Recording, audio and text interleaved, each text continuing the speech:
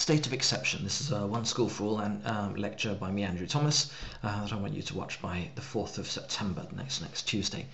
So I just want to go through some of the assumptions that again assumes you know all about the state of exception, and that means we have to go back to antiquity. We need to go back to the Greeks and we need to go back to the Romans. First of all, the Greeks then. Essentially what happened was everyone seemed to agree that democracy is a terrible way of making war.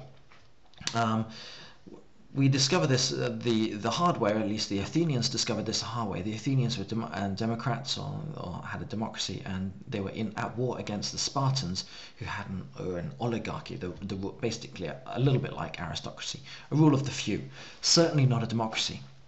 And this is a few decades after the Persian War that you might have heard of from the film 300. And the Athenians vote to send an excursion against or send some warships against Syracuse, which is held by the Spartans. They make this decision. The ship goes out, and whilst it's there, some other democratic processes are going on.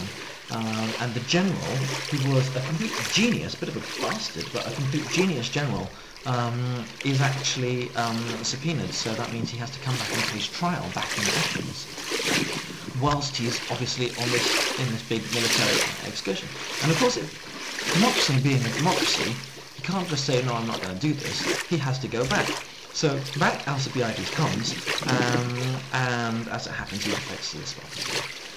Disappears and doesn't face trial, and it doesn't go through anyway. But the point is, the whole excursion, the whole military attempt has been destroyed by this democratic wavering, basically. So people could vote for, and then change their mind and vote against. And the idea, and what happened, we still had a new general. They voted a new general, but he just wasn't as good as Alcibiades, and they'd wasted so much time and so much of the effort that the final excursion against Sparta was a disaster. And most people then blamed this wavering back and forth, and they decided that in order to wage war, you basically need to give somebody some kind of authority to just take decisions independently of democracy. Democracy is great, but there are some situations in which we don't really want to make our decisions democratically. And for that reason, most foreign ministers and most presidents or heads of state, they have a great deal of delegated power when it comes to issues of warfare. Yeah, so they came back, and everything went terribly from the Athenians. That one, spoiler alert, Sparta wins the Peloponnesian War. We soon have a similar situation in Rome. Shortly before, we had the same situation in Rome in the year 458, completely unrelated to the Athens-Sparta situation. The situation was that some towns or some areas just outside Rome had come under attack, and the citizens of Rome need to make some kind of military response to this situation. And Cincinnatus is called upon, and yes, the name Cincinnati of the state does come from his name, but it's complicated. Cincinnatus is called upon. He is out ploughing his fields and being a good farmer, of course, because Romans are meant to be good farmers. And he puts aside his plough, declares a state of emergency, and essentially commands people as a dictator, and they actually use this Latin word dictator, and gets dictatorial powers for a very short period of time, takes all these people out, gives them spears and weapons and everything, go out, solves the military problem, defeats the enemy, and then goes back to his field. And the going back to his field is why he is a famous hero, because he does not keep his dictatorial power. So essentially you've got a pattern forming here that when a crisis is identified, somebody is given dictatorial powers, so powers that they shouldn't really have in a democracy, powers to command people when people shouldn't necessarily be commanded. When there's citizens, they shouldn't be commanded over, they should be asked, or they should decide themselves. But then all this power is completely limited. This is called a state of emergency, so you've got to actually define it as a crisis first. And once it is a crisis, you've got exceptional power. So democratic power is put to one side. It's also sometimes called martial law, and this is why you would sometimes see in the past 10 or 20 years we have heard lots of affairs that we would ordinarily think of as being an executive issue being called a war against something, war against drugs, for example. It's a way of declaring martial law to release exceptional powers.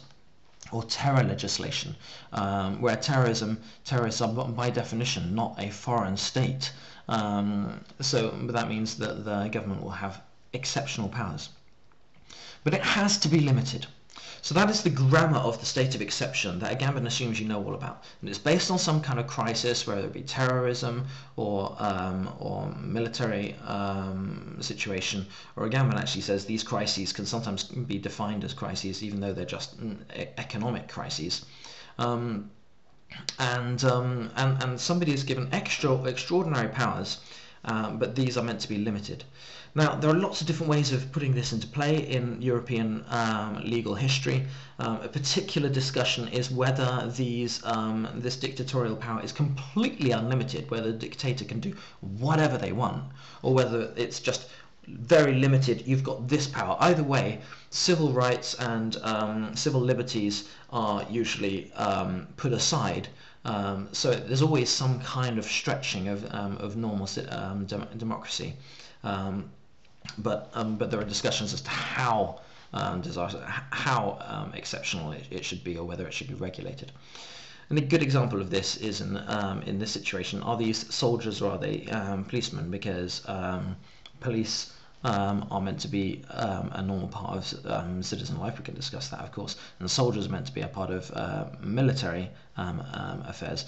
When after the Charlie Hebdo affair, state of emergency was declared in France, which gave the police extra powers and gave particular powers of stopping and checking people's passports and things. And since then, politicians have been promising to stop it down. Macron himself claimed that he would stop the state of emergency when he came to power. He didn't. It was actually extended whilst he was under his presidency. When it did actually close on the 1st of November 2017. A lot of human rights groups actually claimed that not only had the state of emergencies and these emergency powers being used to close down civil rights protests and legal peace protests during that time, but also that the laws that are being put into place to replace the state of exception were so stringent that you might as well talk about it as some kind of dictatorial state anyway. There are zones of exceptions, so the police still have these powers in particular areas around airports and borders.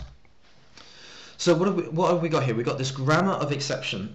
We've got this, and strictly speaking, it's meant to be limited. If it becomes unlimited, it's basically dictatorial. And Agamben wants to look at that and basically wants to claim that in the middle of European democracies, there is this little core of dictatorship.